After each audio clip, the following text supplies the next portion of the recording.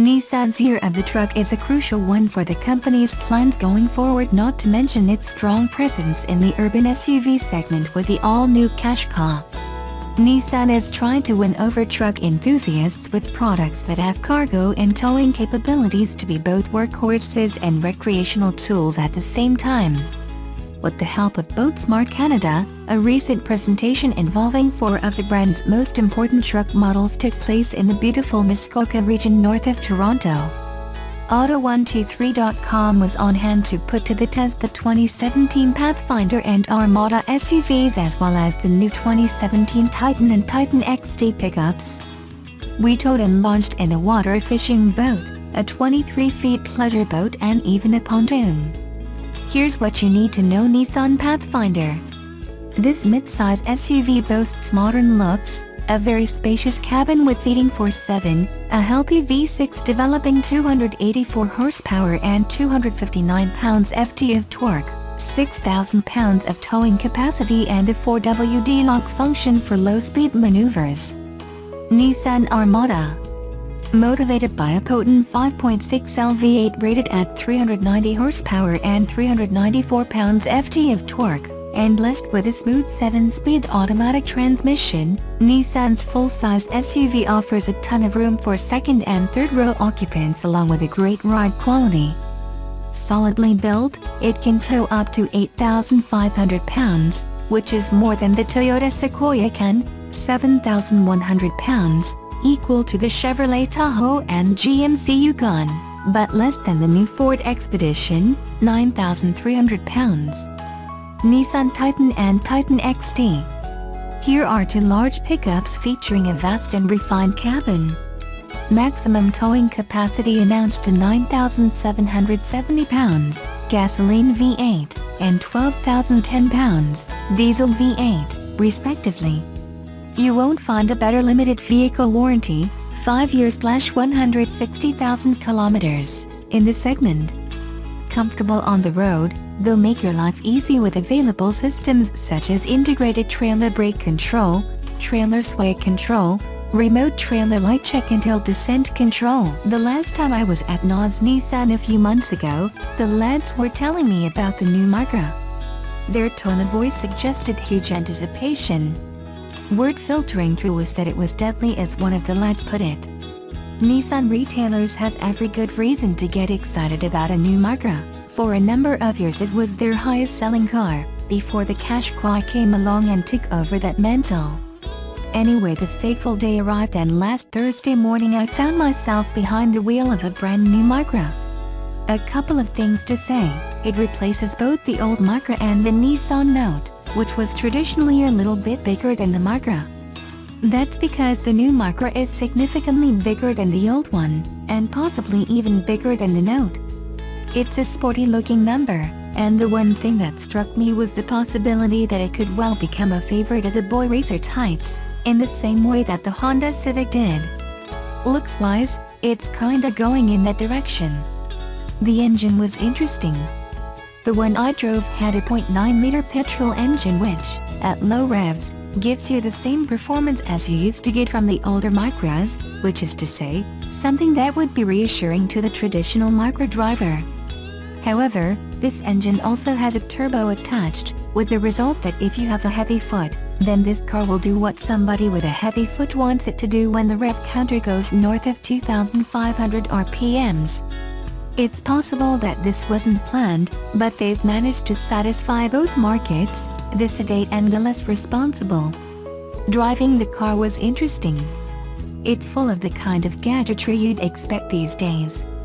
While much of it is becoming standard enough, 2 particular innovations interested me. The first was the lane departure warnings, which makes the steering wheel vibrate on the side of the car that is veering up the lane.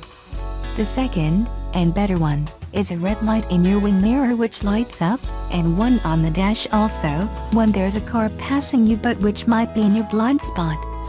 That's a particularly good innovation because I think it's fair to assume that none of us have made it through our driving careers without at least once falling foul of that blind spot.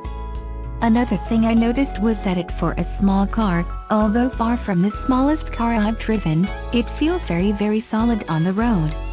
The steering was reassuringly heavy and there was very little sway as I floored it around a roundabout. This is a solid car with a good suspension. It's solidly built and comfortable to drive. You know that famous question, if you had to take it for a spin for a weekend in Kerry, would you be happy? Well, yes, I would. I'd imagine it'll be comfortable and fun to drive. All of which makes it interesting that the brochure never mentions neither available engines nor the driving experience. After the thematic stuff about making it your living space and brimming with confidence, there's a bit about the Bose speakers in your headrest, and the variety of colors you can get it in. This isn't a criticism, more an observation. Nissan has aimed this car at people who are more interested in the color, trim and gadgets, and who want a safe car, and who possibly aren't overly bothered by what it's like to drive in. Dare I say it, they're aiming it at young women. That's fair enough. They pay the big bucks for marketing experts, and I'm not one of them, nor am I the target audience. However, this car will have a market beyond that demographic. This is a good-looking car, with Nissan quality and reliability, that will prove attractive to all sorts of buyer types. If you were in the market for something slightly smaller than a Golf or Focus or Civic, but equally reliable and comfortable, you couldn't go too far wrong with the new Micra, or indeed, with the XLA Pulsar, one of the best cars I've driven in any segment in recent times. Engines available are the 0.9 turbo petrol and a 1.5 diesel, which would be interesting to drive. I've thought for some time that Nissan currently has one of the most impressive lineups of any of the more popular car companies, and the new Micra is a worthy addition to that. Prices start from $22,250 and go up from there to $25,250, although Nissan also have their various discounts for bangers, so you'd probably get on the road for something quite attractive. Nissan's been teasing its 2018 Leaf for the last few months. Today, the teasers soldier on with a lesson in aerodynamics. The latest 2018 Nissan Leaf teaser shows off its silhouette against the familiar lines of a wind tunnel. It gives us a better idea of the shape of the Leaf's headlights and taillights, as well. If you've seen any other new Nissan from the last year or so, you've got a pretty good idea of what to expect on the Leaf. The teaser also includes a discussion of its aerodynamics. The 2018 Leaf is lower to the ground than before, cutting down on lift. Enhanced aero stabilizes the car in strong crosswinds, as well. The whole goal is to minimize drag and increase sliperiness, and less wind resistance means more electric range. Nissan will reveal the 2018 Leaf in September. We've already seen its headlight, and we know it can be driven with just one pedal. It'll come with ProPilot, a system that's designed to hold the Leaf in a single highway lane for a period of time. The Velar in 2018 Range Rover Velar, named after the decoy badges used on prototypes of the first ever version of Land Rover's boxy ute in 1969, is Latin for veiled, a leitmotif whose inscrutable modernity hits you over the head with its rampant subtlety. This is the design equivalent of silence so intense it's deafening, a theme that carries from stem to stern in Range Rover's first mid-size SUV. Squeeze the Velar's remote and its door handles deploy from a flush fit with the sheet metal. Press the start button and a touchscreen silently tilts while two other TFTs come to life. Set it in motion, and the all-new 2018 Velar slices through the air with a drag coefficient of 0.32, making it the slipperiest Land Rover in history, while riding on an air suspension with a perfect 50/50 balance. In case you haven't already caught the prevailing theme of understatement, Range Rover reps are quick to tout that the new Velar is an exercise in minimalism, reductionism, and just about any other ism you might ascribe to a Brancusi sculpture in polished brass. Long and low, flush and taut, the Velar looks remarkably balanced from almost any angle. a visual portmanteau that blends the top-dog Range Rover's elegant gravitas with a touch of the smaller Evic's angularity. This newcomer's form factor exudes a sense of that thing you didn't know you needed, a certain Cupertino-esque je ne sais quoi. But the idea of elegance, at least in its abstract form, is far from my transom as I maneuver the Velar down a jagged off-road course through a glaciated Norwegian valley near the Wagnerian Trollstigen Pass. My tester, atop of the heap first edition version saddled with a $90,295 sticker price, rides on massive 22-inch 265/40 tires, visually beefy, but suboptimal kit for off-tarmac duty. Beneath the Velar's pretty skin is a modified version of the Jaguar F-Pace's mostly aluminum chassis that's been reinforced for off-road competence and is further bolstered by Land Rover's Terrain Response 2 system, which orchestrates goodies like an active rear-locking differential, low-traction launch system, hill descent control, and an available air suspension with adaptive shocks, standard on V6 models, all of which work in conjunction with stability control. The system maximizes traction by monitoring wheel movement 500 times a second, a feature which helps enable the Velar's billy goat-like grip on the loose rocks below. While its approach angle, breakover angle, and wading depth are eclipsed by the more rugged Discovery, Velar holds its own when articulating over uneven, steep, and dirty surfaces. Off-road aptitude is, of course, integral to Land Rover's brand narrative, and the Velar's relative capability is reassuring given its supermodel looks. After all, what good is great bone structure if it houses a dumb brain? Also encouraging is the panoply of assistance systems, front, side, and rear-facing cameras as well as info including steering wheel position, the slope tilt of the terrain, suspension travel, and torque distribution. Perform a water crossing and there's even a wade sensing display with a graphical representation of how close you are to reaching the maximum depth of 25.6 inches. If you can't be bothered to peel your eyes away from the view, key info is projected via the Velar's head-up display.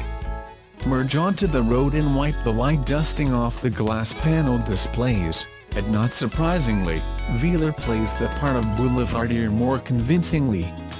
It manages small dips and big bumps with a level of composure closer and air suspension-equipped Range Rover Sport, which is roughly 2 inches longer, bumper to bumper, than the Evic, which measures 17 inches shorter. Velar rides large, with a view of its domed hood occupying a lower portion of the windshield's letterboxed vantage point.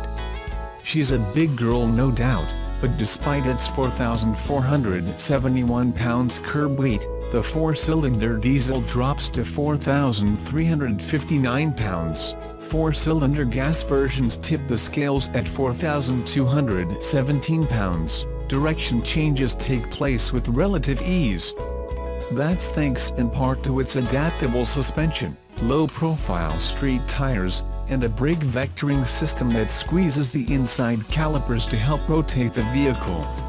The supercharged 3.0-liter V6's 380 horsepower, 332 pounds-ft output can scoot Velar to 60 mph in a respectable 5.3 seconds, but that acceleration feels buttery and predictable thanks to the engine's linear power delivery and the ZF 8-speed's smooth shift action. Driving modes can be switched via the lower touchscreen panel or physical dials which double as HVAC controllers. While preset drive modes are easy enough to set, the bottom capacitive touchscreen also enables all parameters, engine, transmission, suspension, etc. to be displayed and adjusted at once, which might quell some critics who might resent the electronic interface overload. The quality of the screen image is exceptional, with crisp, vivid high-resolution graphics and pleasantly illustrated vehicle photography to support the settings. Witness various versions of artfully depicted Velar kissed with studio-like light. The vehicle's multi-function instrument panel ahead of the driver is sharp enough, as are the two central screens, but despite the relatively seamless integration and easy access to most important data points, there's something lost with the abandonment of physical gauges. The screens glow vivaciously in daylight and their seemingly frictionless surfaces dim to a slick, black blankness when switched off, but this digitalization marks the end of a great era of mechanically analog information transfer. Additionally, there's no haptic feedback when you touch those screens, and sometimes, especially when G-forces interfere with the task at hand, it takes a double tap to push those small virtual buttons.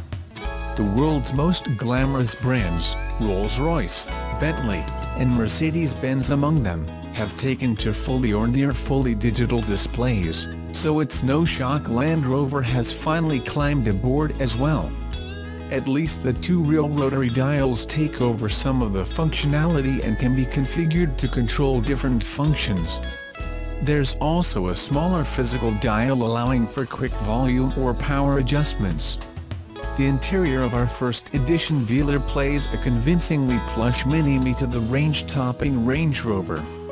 With soft Windsor leather across the doors, steering wheel, and the brand's so-called full-width unbroken beam dashboard, there's a sense of specialness and luxury that's rounded out by an Alcantara headliner and details like cut diamond perforations, which form a subtle array of Union Jacks across the seat centers. Chief Designer of Color and Materials Amy Frascella says the pattern was greenlit after it occurred by happenstance, though there appear to be few accidents in the execution of the Velar. Some choices are a tad trendy, witness the copper bumper blades and fender vents, but our tester also offered no shortage of lovely fashion-forward details, from the sharply carved matrix laser LED headlamps to the flux silver satin paint, which is only available on first edition models, capped at 500 units for the US. Another pleasant touch is Range Rover's first textile trim to be positioned on the same level as leather, a hide-free option that's available as a no-cost alternative to the top-tier Windsor trim. Vaidret, a Danish company that has supplied high-end furniture manufacturers like Knoll and Vitra, manufactures the wool-polyester blend that feels and looks like an expensive men's suit. The polyester portion softens the tactility and helps with wickability. Early samples with a higher wool ratio didn't pass Land Rover's fogging test. The accenting microcloth is manufactured from recycled bottles but creates a convincing doppelganger for suede. I don't want to call this a fringe activity, Frascella says, referring to the alternative interior, because the fringe is starting to become the norm. Being a vegan or a vegetarian, nobody really questions that anymore. That said, when Land Rover chief designer Jerry McGovern approved the fabric option, he led Frascella's design team to a decidedly old-world source for further inspiration, his Savile Rotailor. The Velar's subtext might be subtlety, but a recurrent thread is a shock of the new that, mostly, peacefully coexists with the comfort of tradition. Though we have yet to experience lower-end, higher-volume models like the base 4-cylinder gas, $50,895, 4-cylinder diesel, $57,195, or base supercharged V6, $65,195, the top-line Velar First Edition knocks it out of the park as both an instrument of utility and an object of desire.